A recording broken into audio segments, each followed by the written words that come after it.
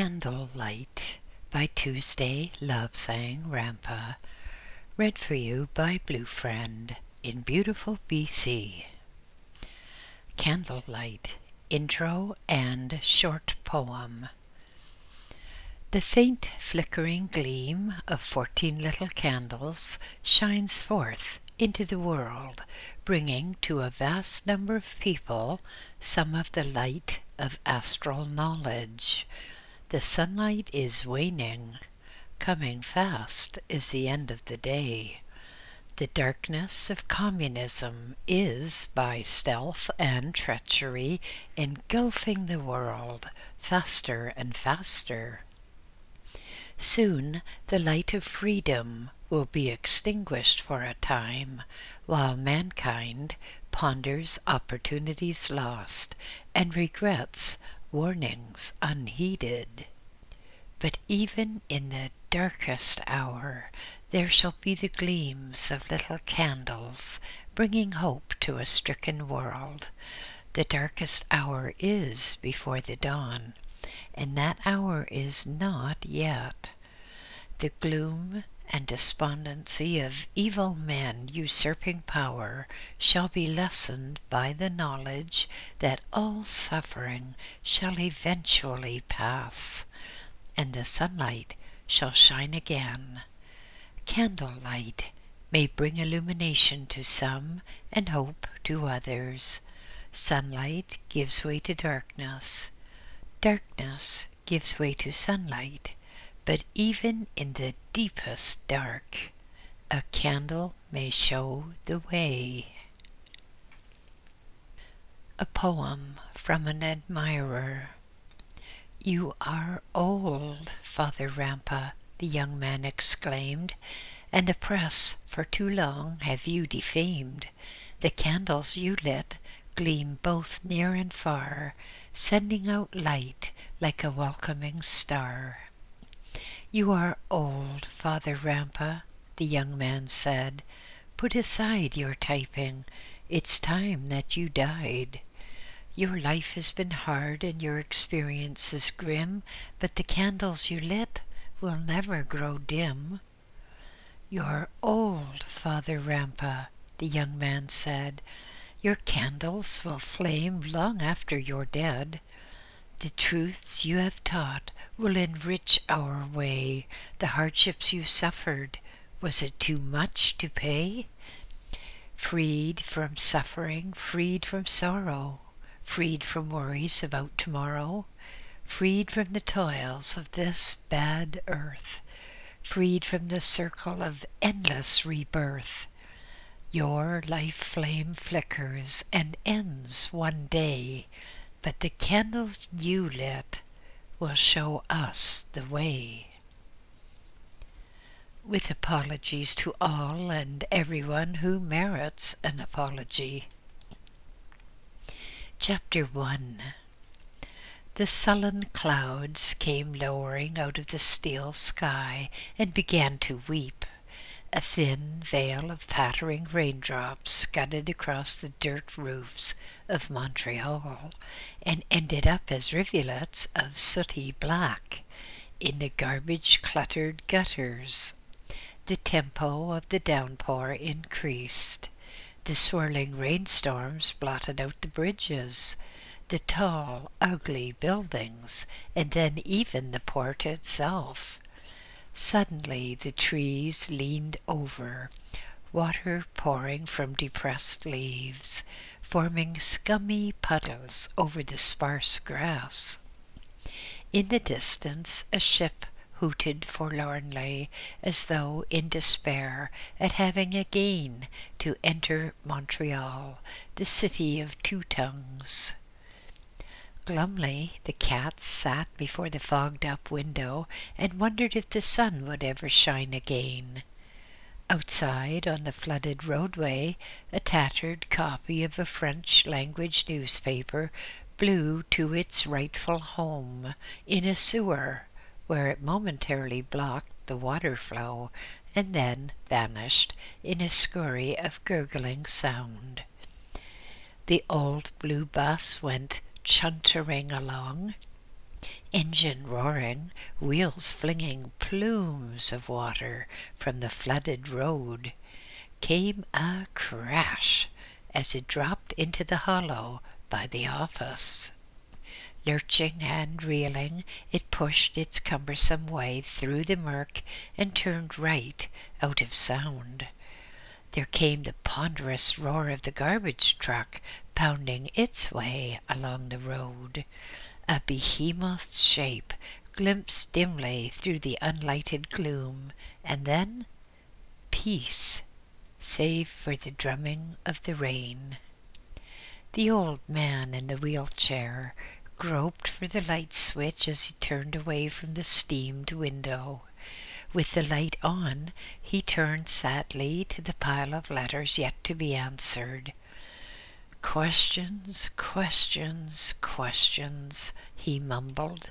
"Do they think I'm a free advisory bureau on everything from conception, death, with a good dose of the hereafter thrown in?" The letter from the lady in a large USA city was interesting. "I have read all 13 of your books," she wrote. "A good author would have told all that and more in 1/2 chapter." "Gee, madam, well, thanks. But here they come. A very, very cross women's lib gangster from Winnipeg. Doesn't like me a bit, thinks I hate women. Well, she is not a woman, anyhow. More like a drunken buck navvy from her language. Women, I love 'em. Men and women, just the opposite sides of the coin. Why should I hate them? What a touchy lot some of these women are. Ugh, phooey. But the minute minority do not matter. Most, about 99%, true, are sincerely interested in what I write and just love my candles. They want to know more about all aspects of metaphysics, how to levitate, how to teleport, how to do this and how to do that. Quite a number of people have become increasingly interested in dowsing and pendulums. There's a letter here from a person who saw a man walking across a field. Suddenly the forked stick, which the man was holding, twitched violently. The correspondent tells me that this person was a water diviner, and please, would I say if there is anything in this business of dowsing and using a pendulum? Yes, most definitely. Dowsing is a genuine thing, if one knows how to use the hazel or other forked twig. Most definitely there is something in pendulums, provided the person knows what he or she is doing and is not just putting on a stage turn to impress the unwary. First, we have to know what causes these things to work. At the present time, with radio commonplace, it is not at all difficult to get over the idea that there are certain currents or certain waves which a person cannot detect without some intermediary. For example, is a horrible commotion which, fortunately, we cannot hear, but radio waves are coming in from everywhere. AM, FM, long wave. One just cannot perceive them, but let us get a mysterious piece of equipment between the incoming waves and the loudspeaker or television tube, and then we get a noise, or we get pictures. The mysterious piece of apparatus is connected, usually, to some substance, in this case the aerial, which receives the incoming waves and then takes them to the interior of the mysterious box, where all sorts of wires and bits of copper and mica or paper, etc., sort out the jumble and detect a coherent signal. Then it passes on to another section of the box where it is amplified and its speed of frequency is reduced to that which can be dealt with. From the amplifier, it goes to the output stage and thence onto the speaker or to a television tube and speaker, and then we get something which approximates more or less the original noise which was broadcast, or to the original picture which was broadcast. Of course, that is oversimplifying rather dreadfully, because in addition to having the incoming signals, we have to have a method of collecting the signals, detecting the signals, amplifying them and putting them to output. But, and we must not forget this, we have to have a method of tuning to the frequency or wavelength to which we desire to listen or watch. Radio and dowsing are very much the same thing.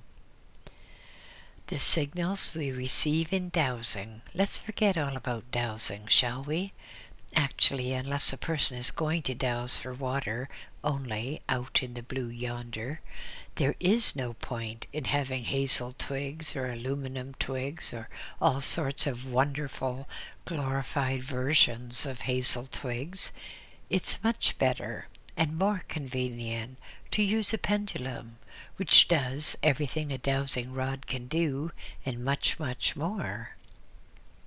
So, let us just refer to pendulums because, unless you're a farmer in the wildest part of Australia, where you can perhaps cut a suitable twig at any moment, there's no point in cluttering yourself with a lot of lumber. A pendulum is a lump of material attached to something which will not constrict its movements. A little later we'll discuss different types of pendulums, but basically, the radiations which can be indicated by a pendulum are radiations in some way similar to radio. They are radiations transmitted by all and every material as it decomposes or gets ready to change state. We know, for example, that throughout countless years, radium decays into lead. We know that all matter is a whole horde of molecules hopping about like fleas on a hot plate. The smaller the fleas, the faster they can jump. The bigger the fleas, the slower and more cumbersome. So it is with material. Everything has its atomic number of atoms indicating how slowly it's going to vibrate, or how fast it's going to vibrate. So all we do in pendulum work is to tune in to some atomic vibrations, and, if we know how, we can tell which one it is and where it is. When we are dealing with radio, we have an aerial system which absorbs or attracts or intercepts, call it what you like, the waves coming through the atmosphere. Perhaps they're bounced back by the Heaviside layer or the Appleton layer, but in addition, there's a ground wire which makes contact with the ground wave, because you must have two, positive and negative, in everything. You can take the ground wave as negative and the air wave as positive.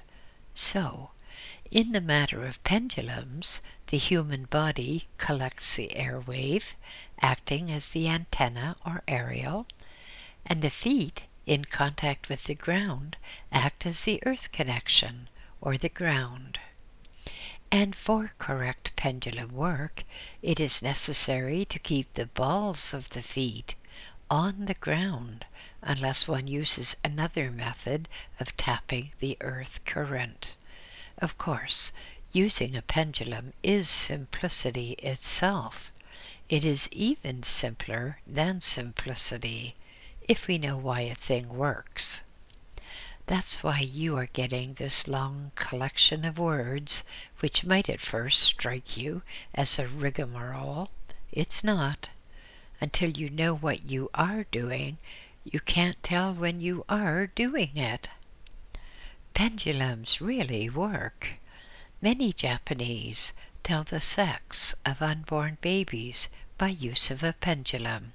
They use a gold ring suspended on a piece of string or thread, and it's held above the stomach of the pregnant woman. The direction or type of movement indicates the sex of the child yet to be born. Incidentally, many Chinese and Japanese use a pendulum for sexing eggs. A radio set uses electric current for reproducing sound which was broadcast from some distant station.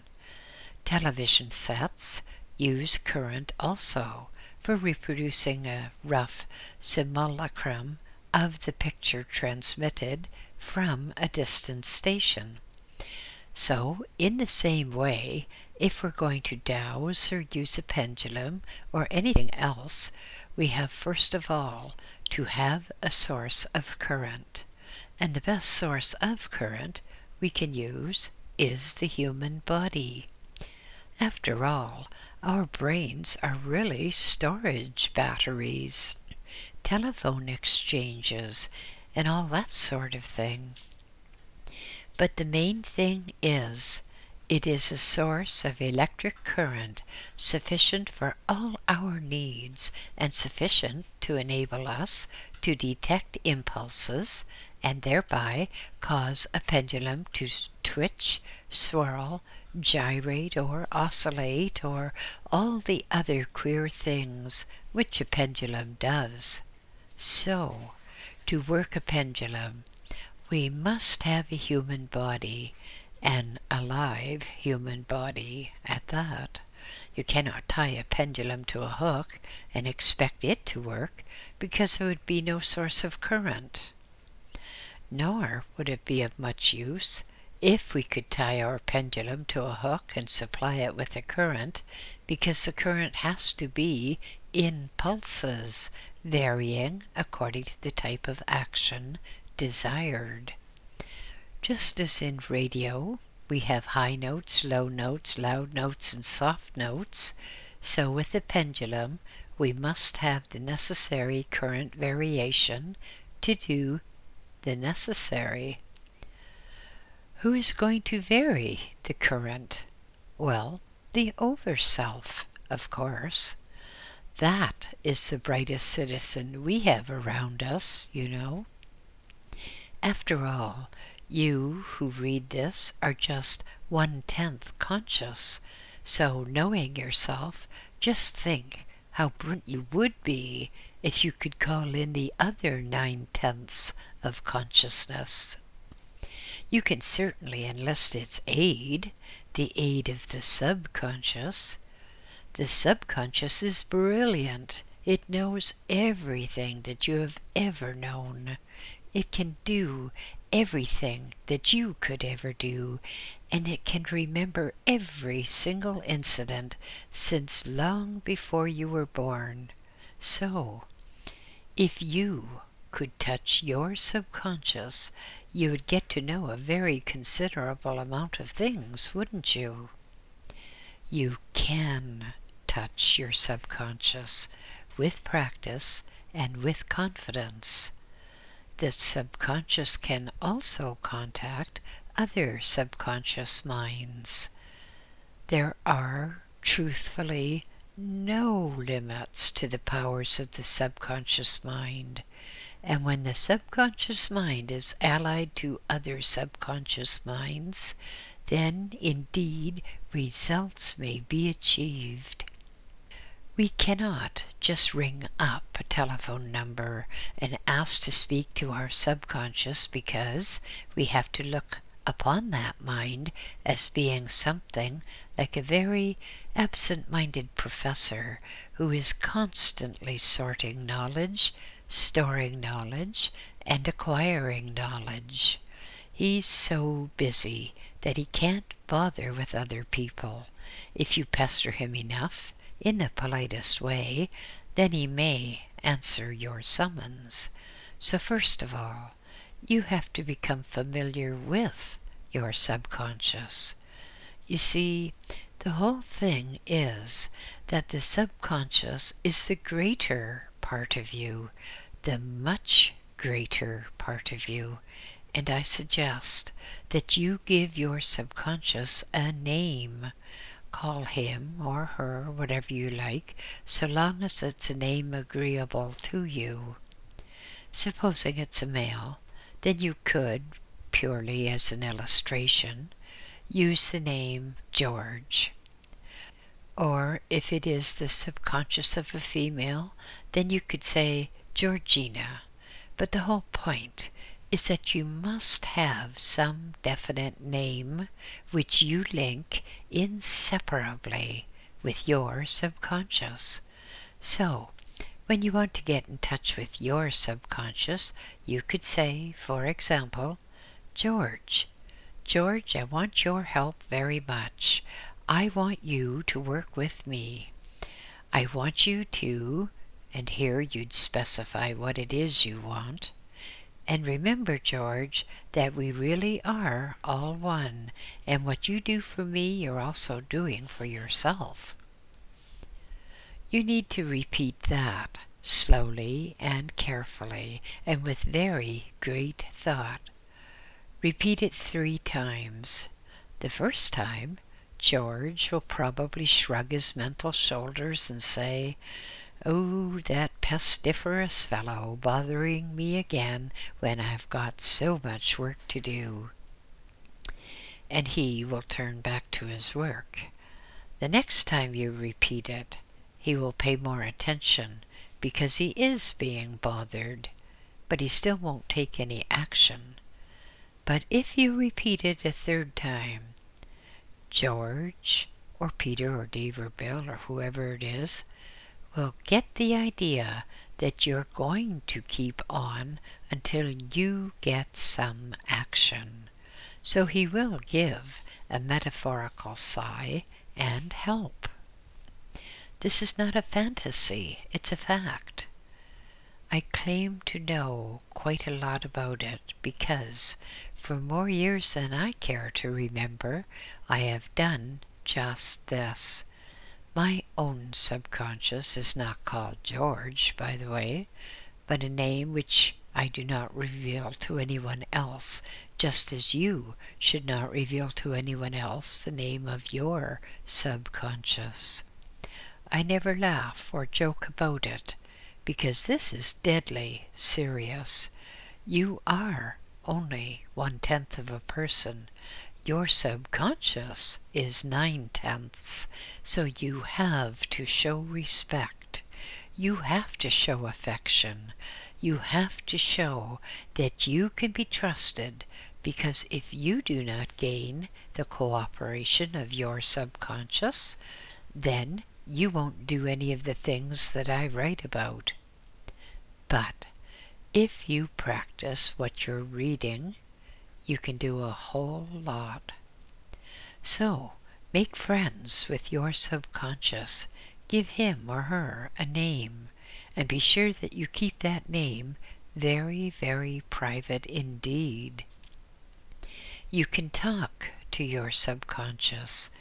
It's better if you talk slowly and repeat things. Imagine that you're telephoning someone on the other side of the world, and the telephone line is a bit poor. You have to repeat yourself. You have quite a difficult time making yourself understood. Your listener at the other end of the telephone line is not an idiot for having difficulty in understanding your message, but general communications are bad, and if you overcome the difficulties of communications, you can then find that you have a very intelligent conversationalist, one who is far more intelligent than you are. When you're using the pendulum, and we'll go into that in more detail in a moment or so, you have to keep your feet flat on the ground so that the balls of your feet are in contact with the floor, and then you have to say something like, "Subconscious," or the name you have chosen, "I want to know what I must do to get success at such and such a thing. If you are going to make the pendulum work, will you make it swing backwards and forwards to indicate yes, and from side to side to indicate no, just as a human does when he nods for yes and shakes his head for no?" You have to get over a message like that about 3 times. You have to explain very slowly, very clearly, and very carefully indeed what you want your subconscious to do and what you expect of the test.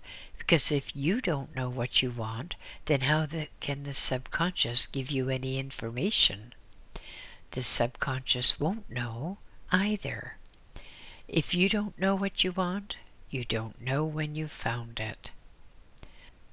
We started with dowsing, so let us deal first with what we call the dowsing pendulum. By the way, a little digression. Shall we refer to all subconsciousness as George for the purpose of this instruction? The dowsing pendulum should be a ball, possibly 1 inch or 1 1.25 inches in diameter. If you can get a very good wooden pendulum, so much the better. Or you may be able to obtain a neutral metal one. But for the moment, any pendulum will do, as long as it's about 1 inch or 1 1.25 inches in diameter.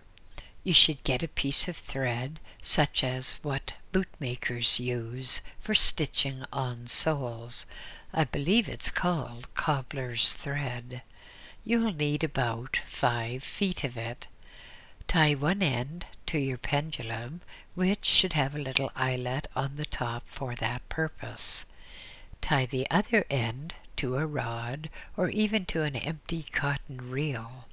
Then wind all the thread onto the cotton reel so that when you hold the small cotton reel in the palm of your hand, the thread holding the pendulum is between the finger and thumb of your right hand. Your right hand if you write with that one, but if you use your left hand instead, then of course the pendulum will be in the left hand. But first, we have to sensitize or tune our pendulum for the particular type of material we wish to locate. Supposing we're going to look for a gold mine. First of all, you get a little piece of sticky tape, about 1 inch long is sufficient, and then you put just a very small piece of gold, scraped from inside a ring, for instance, onto the sticky tape, and then just lightly push it onto the pendulum. Then your pendulum has a piece of gold which will sensitize it to that metal. And when I say scrape, I mean that even if you get a grain, that will be adequate. When you have that, put your ring or another piece of gold between your feet as you stand up. Stand with this gold, such as gold ring or a gold watch, between your feet, and slowly unwind the thread so that your pendulum lowers to perhaps 1.5 feet from your fingers. At this point, the pendulum should swing in a circular direction, that is, making a complete circle. If it does not do so, Lower the thread a little or pull it up a little, the point being you have to ascertain the length of thread at which the pendulum swings most freely for gold. When you have determined that, it may be 18 or 20 or 22 inches or similar, you make a knot in the thread and you write down the exact length, such as knot 1, gold. And then you pull off your gold specimen with the cellophane tape and pick up your watch or ring and put a silver article on the floor. It may be a coin or a piece of silver you've pinched from somebody else, but it must be silver. You also put a very fine scraping of silver on another piece of cellophane tape and put that on your pendulum. Then you try again to find what is the correct length for silver. When you've done that, you can make another note, such as knot 2, silver. You can go on doing it for different metals, and not only different metals, but different substances. If you make a proper table, then you should have great fun prospecting. Generally, you'll find that in terms of length, the first thing to respond, at about 12 inches in length, is stonework. A bit longer thread, and you'll get glass or chinaware. Longer still, and you'll get vegetable stuff. Go on increasing the length, and you'll get silver and lead, and then a bit further on you'll find water. Longer still, you will find gold. Still longer, copper and brass. And the longest will be iron, and iron will be roughly just under 30 inches. So if you want to know what is beneath you, just stand there and first of all think of whatever metal you are looking for. You can adjust the length of your thread to the appropriate distance, and you very slowly walk forward. Again, it is emphasized and re-emphasized that you must tell George precisely what you are doing. You have to tell him that you want to prospect for gold, iron, silver, or whatever it is, and when he senses the radiations, will he please swing the pendulum. At all times, you must definitely keep thinking very strongly of that which you hope to find. Otherwise, if you change over and think of something else, then you won't get it.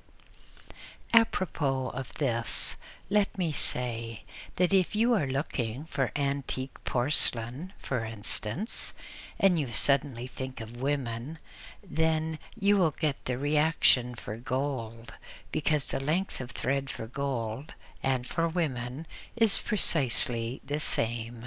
And if a woman thinks about men, she will get the reaction as if there was a diamond under the ground. That, of course, means that you will be completely misled.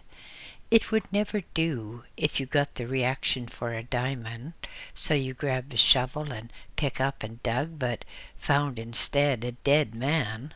It could happen. Now, it is advisable to use a shorter cord pendulum for everyday indoor use.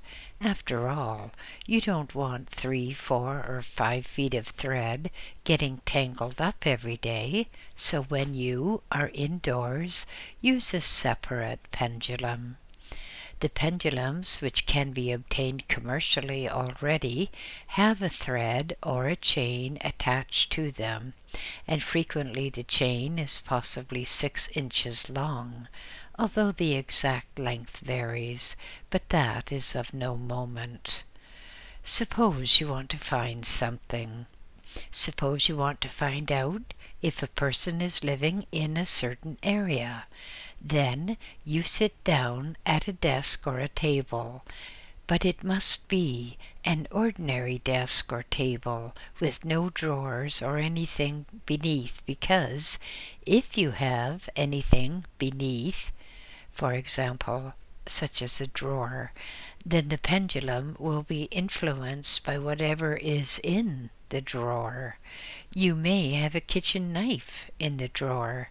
You may have a gold ring or something like that, and the pendulum, no matter how hard you think, will be influenced by the wrong subject. So, sit at a plain table and have within arm's reach some sheets of ordinary plain white paper. Then you tell your pendulum, or rather you tell George, exactly what you want.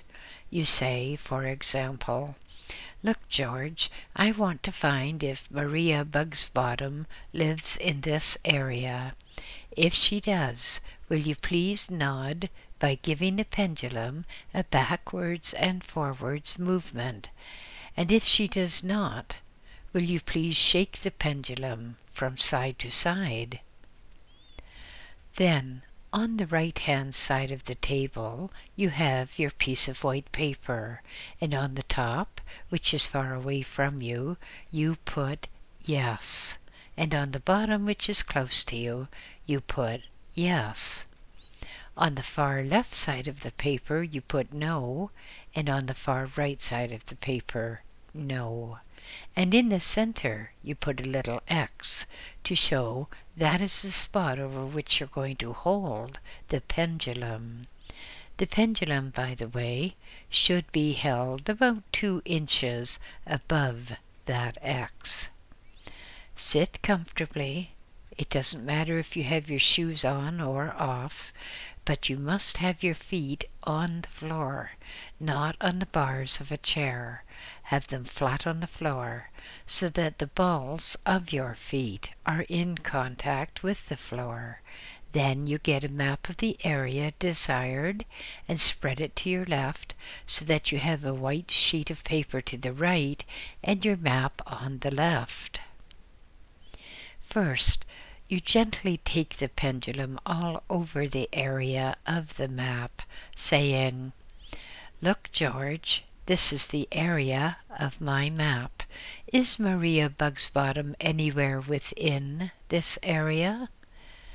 The pendulum is being taken over the map about 2 inches above the surface.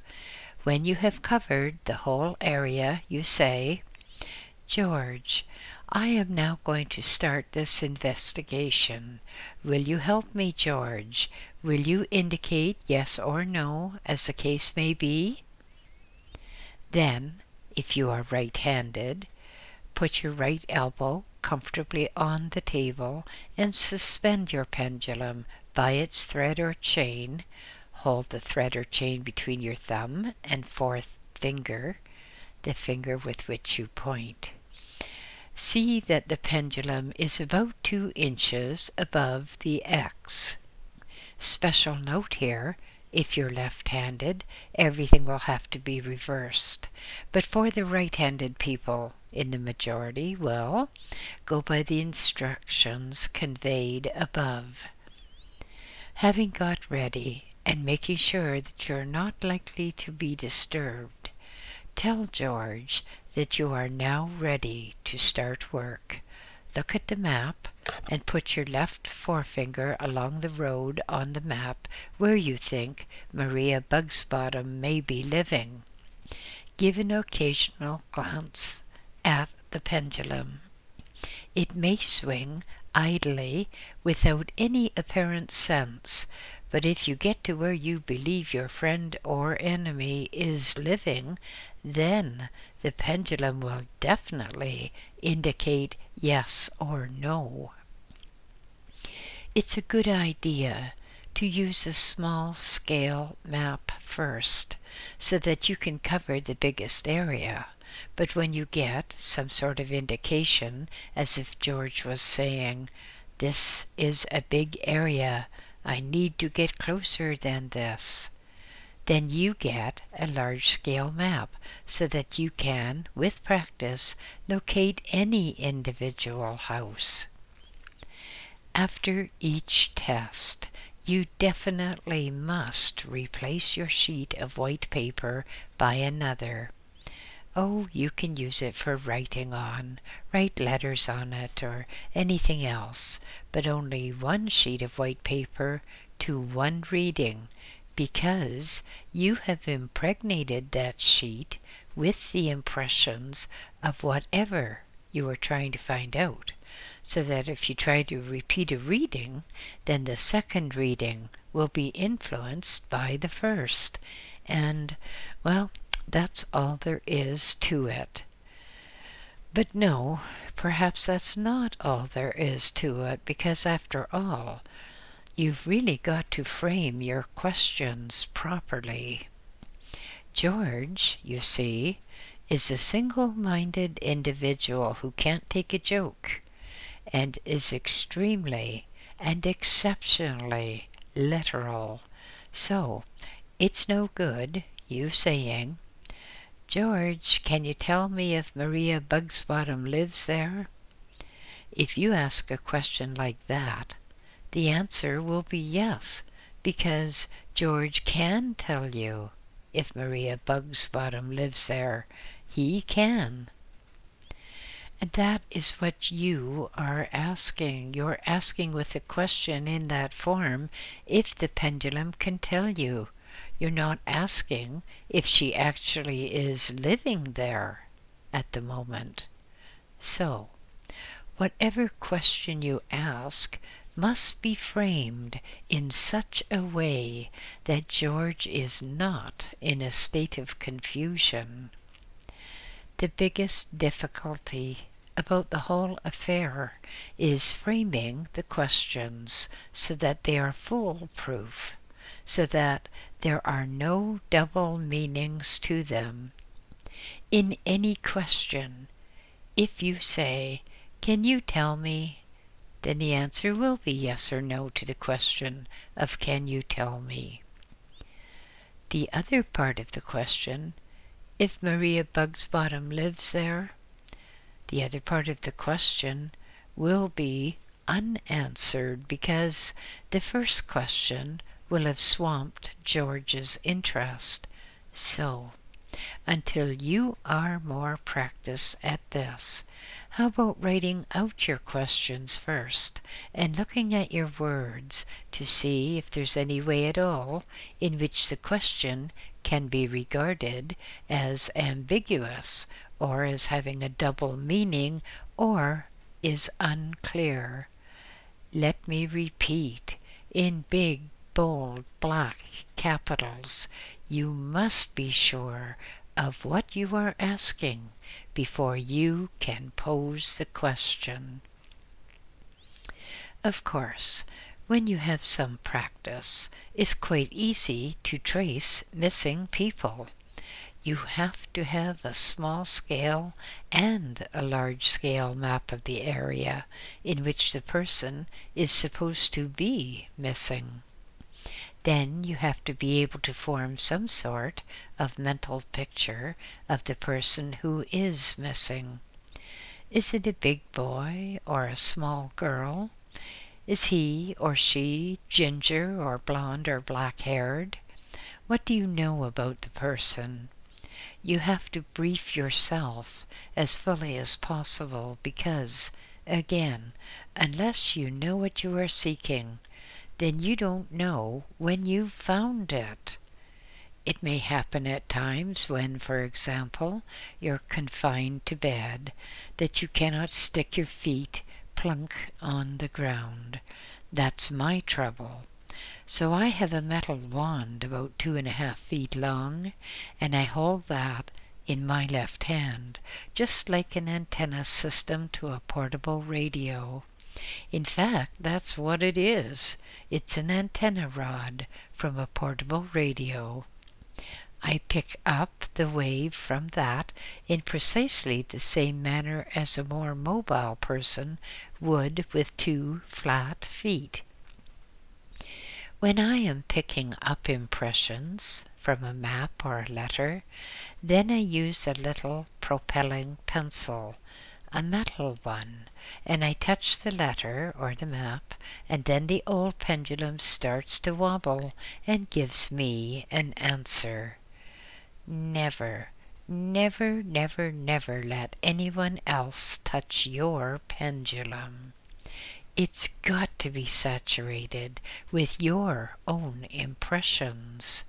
You should have several pendulums, one of wood, one of neutral metal, that's something like type metal, and, well, you may want a glass one, or you may want a plastic one. You may even have one which is hollow, so you can put a specimen inside instead of sticking it on with cellophane tape. But you will find one pendulum is more responsive than all the others for personal things, and you can make it even more responsive by carrying it on your person, getting it saturated with your own impressions. If you do that and never let another person use it or even touch it, then you'll find you have something as potent and as useful as radar is to aircraft on a foggy night. The pendulum cannot be wrong. George cannot be wrong. You can. You can go wrong with the form your questions take and your interpretations of the answers. Now, with computers, one has to use a special language, otherwise the computer cannot make sense of what one is trying to get at. So pretend that your pendulum is a computer and frame your questions in such a clear, one-way form that no possibility of error can occur, because the pendulum can only indicate yes or no. It can indicate uncertainty by doing a figure of 8. It can also indicate what sex a thing or a person is, because most times, for a man, it can rotate in a right-hand circle, clockwise that is, but for a woman it will rotate in a left-hand, anti-clockwise circle. But if the man is very feminine, then the poor old pendulum may go in the wrong way, but it's not actually the wrong way, it's just indicating that the man isn't, he's more female and just has the necessary attachments, as one would say in the best circles, which would enable him to pass physiologically as a male specimen. All his thoughts may be female, so in that way the pendulum is far better as a judge than the best doctors. Oh yes, I must be sure to tell you this. Make sure your hands are clean before using the pendulum. Otherwise, if, for instance, you have been gardening or stubbing out a cigarette butt in some poor plant's plum pot home, then you will get a reading for the soil content of the pores of your fingers. So, be sure that your fingers, your hands are clean. Be sure that your table is clean. It's no good, for instance, turning around and finding that a big fat cat is sitting on a sheet of white paper, and if it is, then you have to use a different sheet of white paper. With the pendulum and practice, you can know how to dowse for minerals from a map. You go along looking for gold, if you like, by having a little particle of gold attached to the pendulum. Then you let your finger go along the map to the location where you think there may be gold, and you think strongly of gold to the exclusion of all else. Or, if you're looking for silver, think strongly of silver to the exclusion of all else. All these things are very, very simple, Until you get used to them, you'll be sure that they're utterly impossible. They are not for you.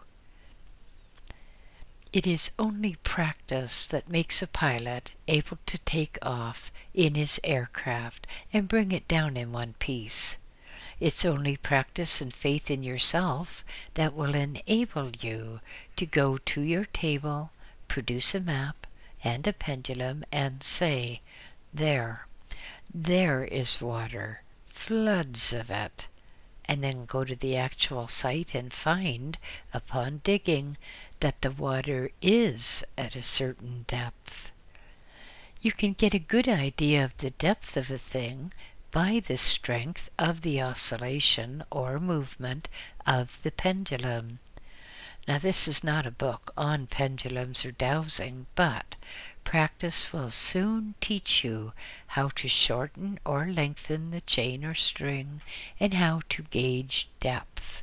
But remember, again, that you must very definitely and strongly concentrate on that which you want to find or know.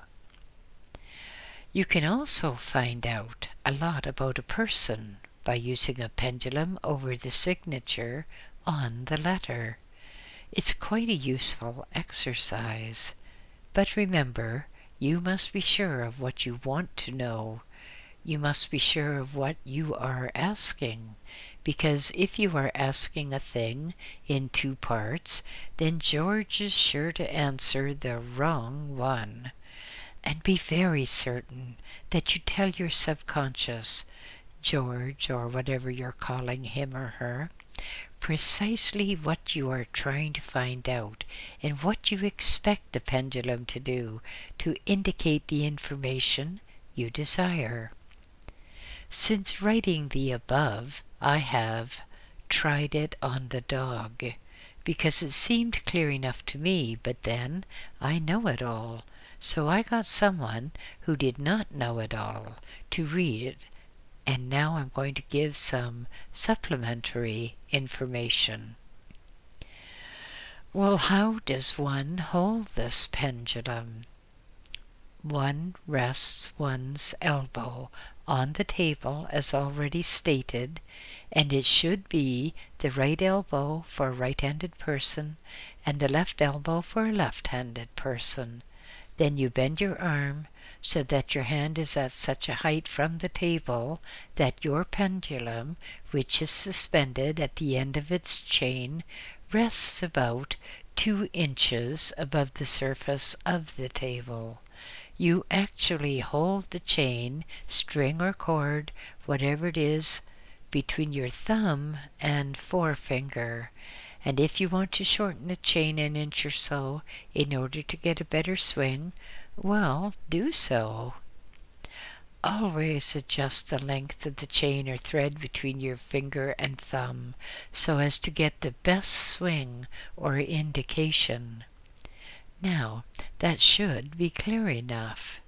You just hold your forearm at such an angle that you are comfortable. You must be comfortable, or you will not be able to do pendulum work. Similarly, if you've just had a heavy meal, you will not be able to do pendulum work. Or if you have something bothering you greatly, unconnected with the pendulum, it will distract your attention. You must be in a fairly quiet state of mind, and you must be willing to work with the subconscious. Now, I'm also told, you've got me all confused. You say the overself is going to vary the current. Well, what is the connection between the overself and the subconscious? Let us try to get this clear forever and a day and a bit longer. There is you, who is just 1/10 conscious.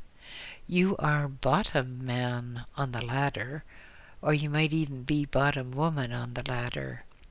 Above you, you have your subconscious, and your subconscious is like the operator who controls the switchboard, etc. which is your brain. The subconscious is in touch with you through your brain, and through your joint brain would perhaps be a better term, and the subconscious is also in touch with your overself. So, it's like you, the ordinary poor worker who cannot get a word with the manager. You have to go through the shop steward or the foreman first. So you sort of hang around, try to make yourself obtrusive in the hope that the shop steward or the one above you will notice you, and wondering why the you-know-what, you're not at work, will come and see what it's all about. Then you have to get your point of view over to the shop steward or foreman and persuade him to take up your case with the manager or whoever is above him. Well, this is similar conditions with the overself and you. Before you can get through to your overself, you have to enlist the aid of your subconscious. And once you can convince your subconscious that it's really necessary for your joint good, then the subconscious will contact the overself, and the pendulum will be varied according to the indications which you are perceiving. Incidentally, if you can get through to your overself by way of the subconscious, you can cure a lot of illnesses which you may have. The overself is like the president of a company, and he doesn't always know what minor ailments affect the lower departments. He knows it in times when conditions are very, very serious, but often he's in complete ignorance of some grievance which the lower order of workers have. But if you can get your shop steward to take up the matter with the overself, or president, or general manager, then a grievance can be settled before it becomes serious. So, if you have a persistent ache here, there, or somewhere else, then keep on at George or Georgina. Say clearly what the trouble is. What is this pain? What does it feel like? Why do you have it? And will the subconscious please see that you are cured? The overself is the unapproachable. The subconscious is the link between you, the 1/10 conscious, and the overself, which is the all-conscious. Oh, sure, of course, the pendulum can help you pick the winner of a race if you phrase your question sensibly. But look at this. Can you tell me who will win the 2:30 race? Now, what sort of question is that? Look at it seriously, and you will see that you're asking your subconscious to tell you this. Can you, subconscious, tell me who will win the race? And the answer will be yes, of course. And if you get a yes in answer to your question, you would think you were being fooled, wouldn't you? You can't do it that way at all. Read back a bit to where I tell you how to locate things on a map. Now, in this case, if you want to know who's going to win a certain race, you'll have to get a list of horses, the horses who are going to run in that specific race. And you'll have to think definitely, will this horse win? And you'll have to bring the pencil in your left hand slowly down to each name in turn, leaving it there about 30 seconds and thinking about that horse for about 30 seconds, asking if this horse will win the race. If the answer is no, then go on to the next horse until you've got to the one that is going to win. You can do it with practice. It's not very moral, you know, because betting and gambling are bad things, but anyway, that's your own responsibility. I'm just trying to make absolutely clear to you that you won't get any satisfactory result unless you quite definitely phrase your question in such a manner that there is only one question involved, a question which can be answered by a plain yes or a plain no. I suggest you read that bit again, because otherwise you're going to be really cross when you get a mixed-up answer, which really will be a mixed-up questioner. The last question here is, yes, but where do I buy these pendulums? Actually, they are fairly difficult to obtain because so many quick money operators are out to make a fast buck, and they are selling absolute junk. Little things like keychain ornaments which they swear is a pendulum with your birthstone attached or something. But that is utterly useless. I'm going to persuade Mr. Sauter to stock really reputable pendulums of a special type. There will be wooden ones and there will be neutral metal ones, and the metal ones will also have a recess or opening so you can place a specimen inside, such as a piece of hair picked up from a missing person's hairbrush or something like that. In that way, the missing person can be missing no longer. Mr. Sauter of Touchstones of England will also be able to supply you with books. I will give you his address later at the end of this chapter. But I do repeat again that it is utterly useless to buy a cheap little junk affair which is just a gimmick to get money out of your reluctant pocket. If you want a thing, you have to pay for it. And a worthwhile pendulum will cost anything from $15 to $30, let's say in English terms from 5 to 10 pounds. But you would pay that willingly for a small transistor radio, and a good pendulum is by far more useful to you than the aforementioned transistor radio. With a pendulum, you can find a fortune if you read this chapter properly, and if you do really serious practice. Practice is the key to everything. You cannot be a great pianist unless you practice. The more important the pianist, the more he or she practices. Hours a day of those silly scales going plonk, plonk, plonk. It's the same with the pendulum. You have to practice and practice and practice so you can do it by instinct.